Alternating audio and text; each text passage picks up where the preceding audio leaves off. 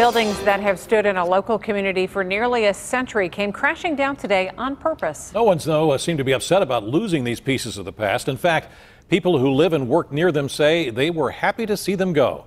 Westmore Guidotti has this story now, new at 6.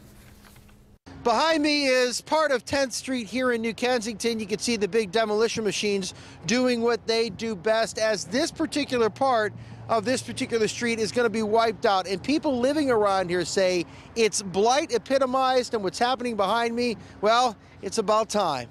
With gravity and help from some heavy equipment, what stood for 94 years came crashing to the ground in New Ken this afternoon. This one's the worst. I'm glad to see it coming down. Excellent move.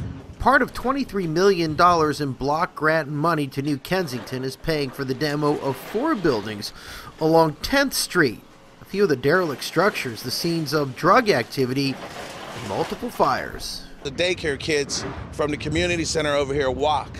And when they walk past these buildings, if any of those bricks fall off, they could be in danger. There was many things that had to go through this project to make sure it would happen. New Ken Code Enforcement Officer David Knox says this project has been planned for several years, but it was more than just paperwork holding up the demolition. At one point, somebody filed that there was endangered bats possibly in here, so we had to go through and verify with the Game Commission that that wasn't the case before this could even proceed.